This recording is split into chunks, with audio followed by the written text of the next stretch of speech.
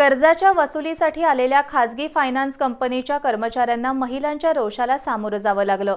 पन्हाळा तालुक्यातील सावर्डे तर्फ असंडोली इथं हा प्रकार घडला। संतप्त महिलांनी वसुलीसाठी तगादा लावाल तर आत्महत्या करू असा इशारा दिला। खेडेगावात अशी परिस्थिती आता झाली तर आता टाचा बसून मारायचा पारा झालाय माणसाचा।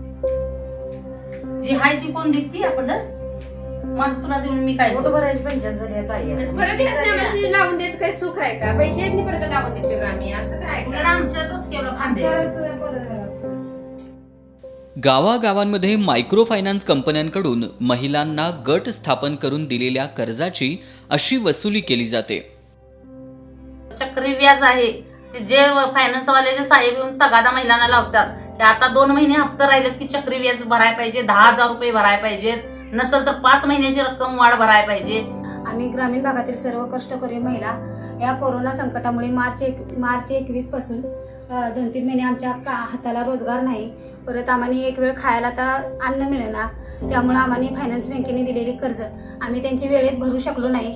याबद्दल सरकारनं काहीतरी याच्यावर विचार करावा ही सरकारला नम्र विनंती आहे।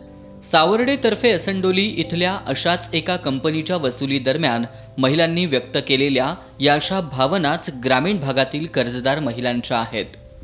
बँका आणि फायनान्स कंपन्यांच्या कर्जांच्या हप्त्याच्या वसुलीसाठी मुदतवाढ देण्याचा निर्णय झाला असला तरी त्याची अंमलबजावणी प्रत्यक्षात होताना दिसत नाही।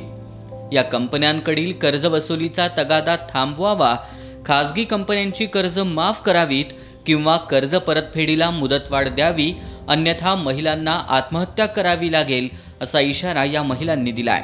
हे जे तगादे लावलेले आहेत ह्याच्यातून महिलांना मुक्तता मिळावी, नसेल तर ही महिला आंदोलन तरी करेल, नसेल तर आत्महत्येला प्रवृत्त करणार आहेत ही जी महिला माणसं आहेत ती।